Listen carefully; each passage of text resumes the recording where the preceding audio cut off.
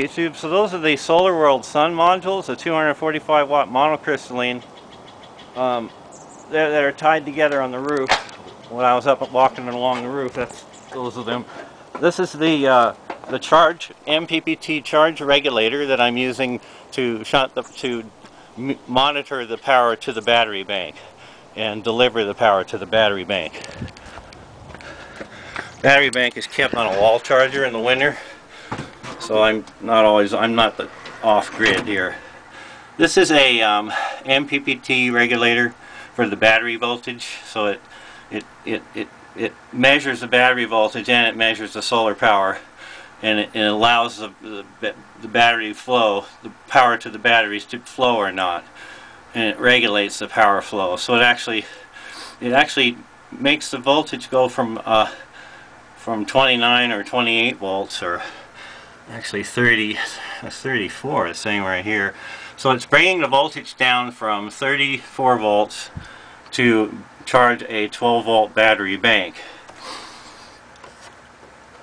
And then I have this as an amp meter here, and that's wired into the negative side of the battery bank, and then I have it tied to the corner of the battery down there. So what I'm going to show is turning the power on and off to the batteries here, or from the batteries. So now it's just solar. That's actually current voltage on the solar system. Turn that off. Put this on. That's should be my battery voltage.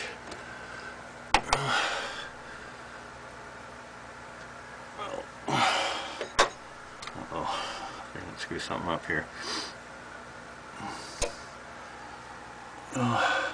So how I have those switches wired is one switch is to cut the power off from the negative side to the battery bank, and the other switch is to cut the power on the negative side of the solar panels.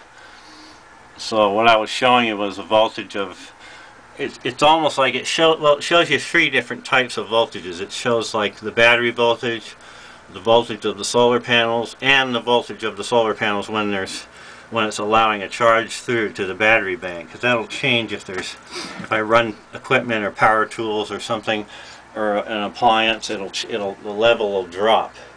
And then this needle here will rise to show more power coming in from the solar panels, because what happens is the batteries are fully charged and this turns off, and then that green light will just be on.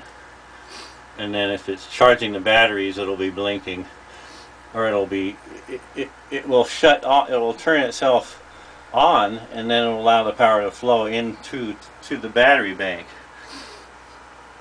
And as you're using power, it will keep the power at a constant voltage, so the voltage will never get high enough to fry your batteries while you're charging them. Signing off.